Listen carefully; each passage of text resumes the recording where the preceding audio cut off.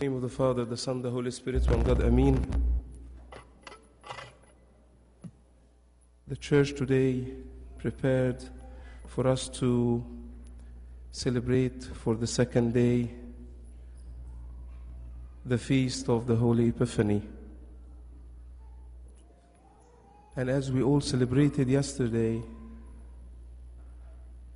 that our Lord Jesus Christ, although He is not in need for the baptism of the repentance, but He did that for us. Instead of us, He went through all that, not only, but also, as He mentioned to St. John, to fulfill all the righteousness. Also, what happened yesterday on the Holy Feast of the Epiphany, our Lord Jesus Christ got revealed to Israel as a Son of God, because everybody knows Him as a normal man, as a carpenter, son of Joseph. Also, we all got introduced to the Holy Trinity when we heard the Holy Father witnessing from heavens and the Holy Son standing in the waters and the Holy Spirit as a dove remained on Him.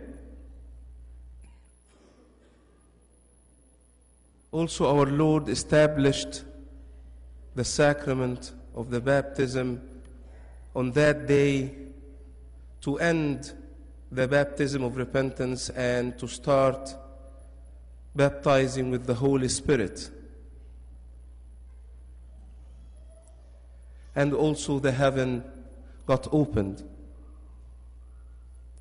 So today the Church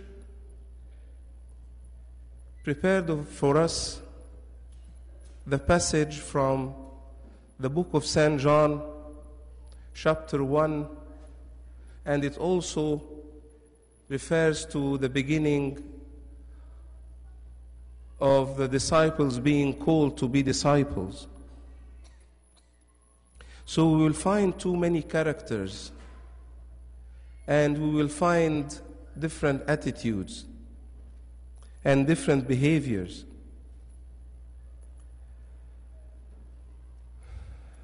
The first character that we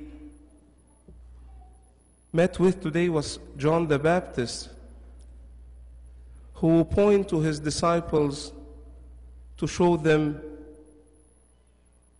our Lord Jesus Christ, the Lamb, who takes the sin of the world on Him. And also he bore witness and said, I have seen and testified that this is the Son of God.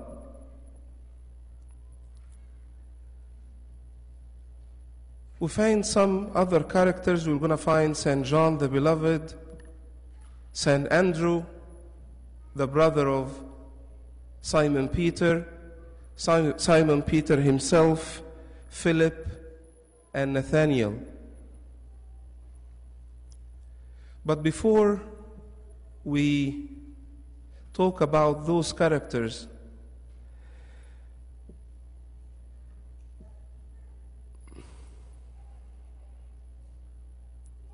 St. Peter, in the epistle that we read today in the Catholic epistle, he is giving us a tip to be ready. To be ready for a question our Lord Jesus Christ, when John the Beloved and Andrew followed Him, He asked them, what do you seek? And our Lord Jesus Christ is asking every and each one of us, what do you seek? What do you want from me? Why you are following me?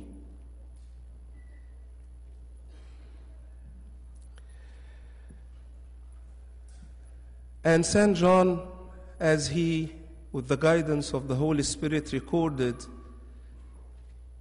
in this chapter that all what they ask him, where are you staying? We just need to be with you. We just need to learn from you by your life, not through any lectures or talks, but we need to see how you live your life. And as he also wrote, he said that they stayed with him till the 10th hour. And because of this one day that they spent with our Lord Jesus Christ, they couldn't hold themselves but to invite their brothers and their friends. So we find that Andrew went and invited Simon Peter, and he told him that we find Messiah.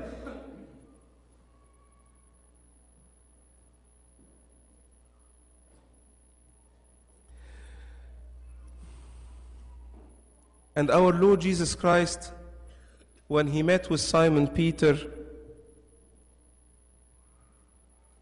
he started talking to him in a very intimate way. He told him, "You are Simon, the son of Jonah, and you shall be called Cephas," Peter, which translated a stone. And then they met Philip, and all what our Lord Jesus Christ told to Philip, he told him, "Follow me."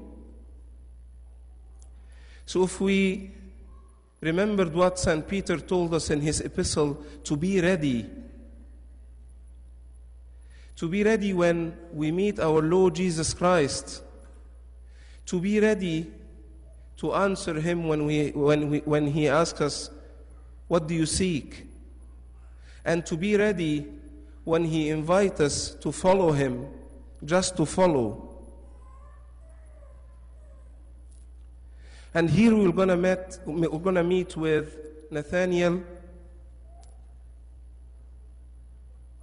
which he didn't behave in the beginning.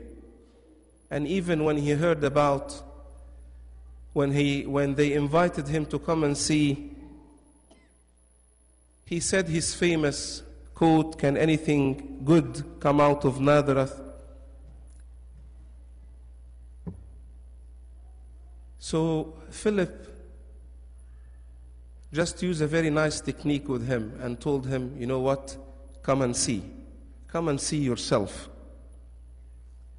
And when our Lord Jesus Christ met him, even before meeting him while he is coming, he said, "Behold, an Israelite indeed, in whom is no deceit, but he is still not behaving good." And Nathanael said to him, how do you know me?" So Jesus answered him, "Before Philip called you, when you were under the fig tree, I saw you." So our Lord Jesus Christ revealed a secret nobody but Nathanael himself that knows his secret. That's why he told him that you are the Son of the Lord.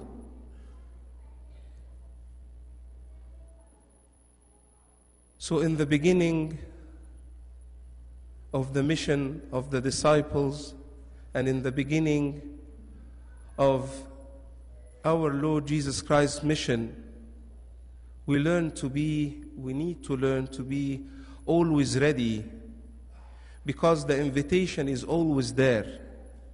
And we shouldn't ever act like we are so busy or so not ready for this